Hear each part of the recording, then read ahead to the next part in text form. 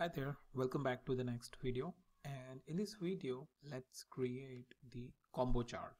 Alright, so to create a combo chart, let me delete this chart and let me take the combo chart from here and put it over here. So combo chart is basically a combination chart where you have the combination of bar chart and line chart. So for that, let's add the dimension.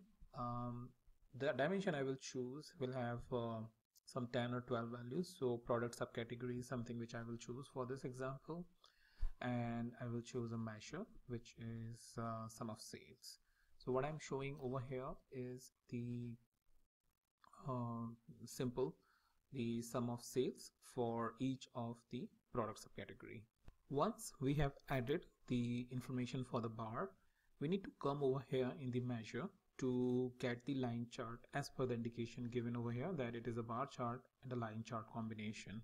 So the combination which I think will make sense is the profit on top of sales for each of these categories. So for the height, let's add the profit, and the profit is over here. I will go into profit and I will get the sum of profit.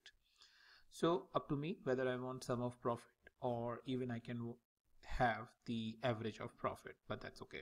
So now I have both the sum of sales and for each of the category whether I am getting enough profit out of it or not. So for example, here in this case of tables, the sales is high and the profit is little bit less, but here in case of telephones and some value, the profit is really high. So it will allow me to focus on which category I really need to focus and which category is something which is going really well.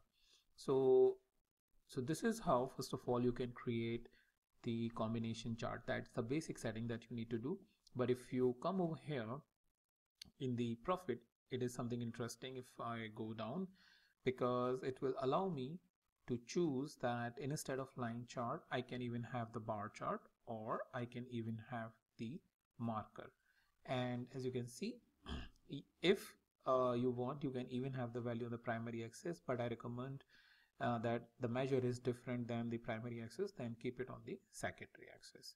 So you can actually choose all of those values. And finally, if you have or if you want to add another value for the height, let's say another line chart, then you can create by adding one more value for the height. And this way you can make your chart more and more complex as per your business needs. But I would just suggest that do not go beyond 2 height, because it may confuse the user. But at the end of the day, it is totally up to you how you want to show it. If it makes sense that you want to add 1 or 2 or 3, then it's up to you. But my suggestion is 1 is good, 2 is more than enough. So that's pretty much it in this video, and I will meet you in the new video with a new topic.